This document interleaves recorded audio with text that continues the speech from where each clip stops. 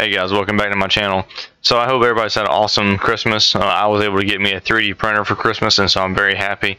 I've been 3D printing like crazy. Joined all the channels on social media, so I'm learning as I go, and it's really fun so far. So what I'm gonna do right now is I'm gonna make a video on basically alerting. We're gonna use Wazuh and then send alerts to Slack. And then if you put the app on your phone, you can also get alerts on your phone. This is awesome. Depending on how you look at it, really. So you see these different alerts right here on my screen. If you have it on level 3 alerts, you're not gonna. I mean, you're just gonna get thousands and thousands of alerts, because whatever shows up as level 3, which is all your basic stuff that your systems do. You know, including log-ons, log-off, success or failures. Services launching, whatever you want to call it. So you probably wouldn't want to have it on level 3. Generally I keep it on level 12 or higher, because those are important alerts, super important alerts. Oh, excuse me, my nose is itching this morning, tonight. But anyway, so what we're going to do is go ahead and we're going to get those alerts from Wazuh to Slack.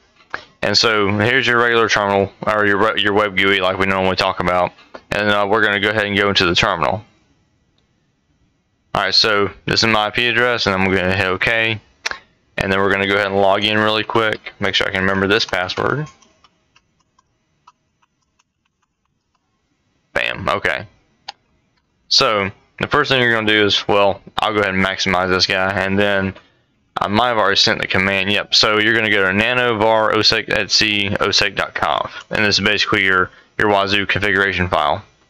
And then right here is your alerts, and so this is the minimum level of alert that you get in your web GUI, so that's fine.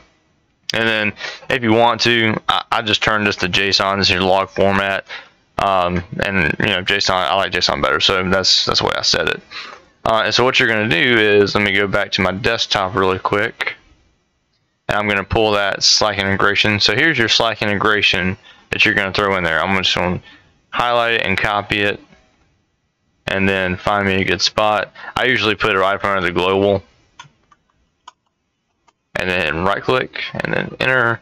Alright, so right here you have the integration piece, and then I've had issues with changing the name, so I just leave it as Slack. It shouldn't be a problem. So I'm gonna go ahead and format this a little bit better. Okay. And then also don't forget to add, so here's a little piece that isn't really shown. I'm going to go ahead and add level in there as well. Alright, and I'm going to put this at level 3 just to show you all the tests, and then y'all can set it wherever you want to. Alright, and then last but not least, we have to go get an API code. So, and I'm going to backspace this guy just to clean it up a little bit. Uh-oh, wrong button. Cancel. Alright, so what you're going to do from here is open up your web browser, which is back to your Wazuh, and then right here I have my Slack API, and I have my general lab. So I went up here and I made a labs channel, and then I'm going to show you how to get the alerts here. So you go to api.slack.com/apps, and then you're going to hit create an app. And then I'm just going to name this Lab Security Alerts. And then I'm going to hit Labs right there, and then hit Create App. I love how easy this is to do.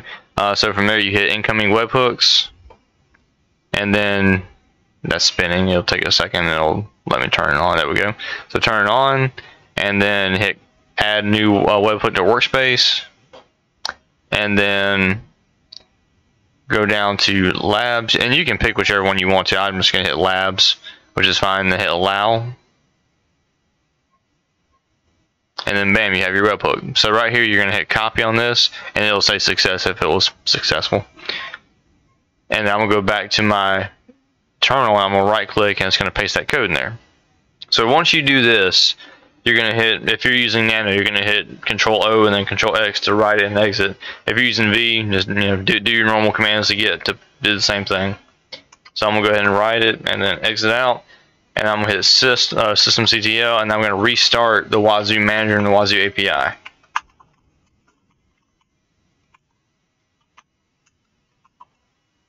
And that's going to take just a second to restart. And then here in a minute, we should see alerts start coming in.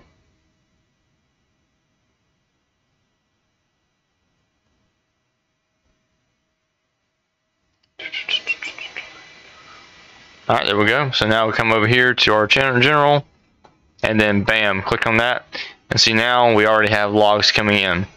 So like I said, if you leave it on level 3, you're going to get all of this stuff, and it's not going to stop. You see how fast messages are coming in? That's because you're getting every log, every log from level 3 to level 12 or higher or whatever. And so keep that in mind. So what I'm going to do now is I'm going to come in here and keep in mind this is coming from all of these guys. So I'm going to show you that really quick. Go down to Wazuh and agents. So these 4 guys right here, any alerts that are going to Wazuh are being forwarded basically to Slack. So keep that in mind. So what I'm going to do in here is go back to this guy, and I'm going to go back into the configuration file, and I'm going to turn this up to level 12. You're still going to get alerts, especially if you have vulnerabilities, because the built-in vulnerability scanner runs like every 6 hours or something like that. You can customize it. So what I generally do is I run it about every 12 hours. That's still a little but hey, I want to make sure I get all the vulnerabilities resolved, because I preach security, and so the number one thing you need to do is what? Make sure you're secure.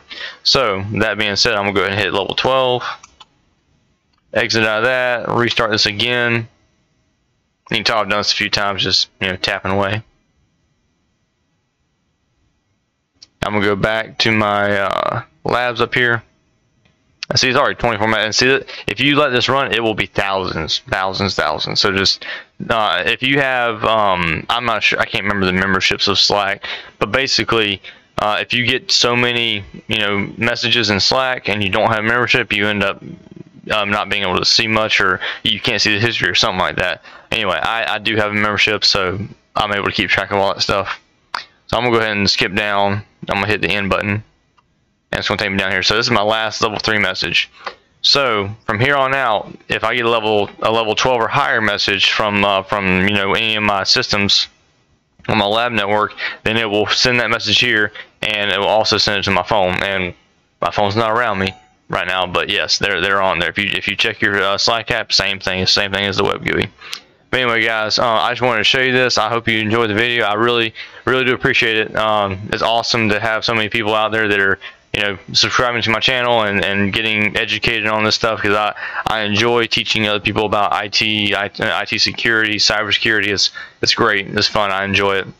So guys, if y'all like this video, please like it, share it, and subscribe to my channel. And until next time, y'all have a good night. Thank you.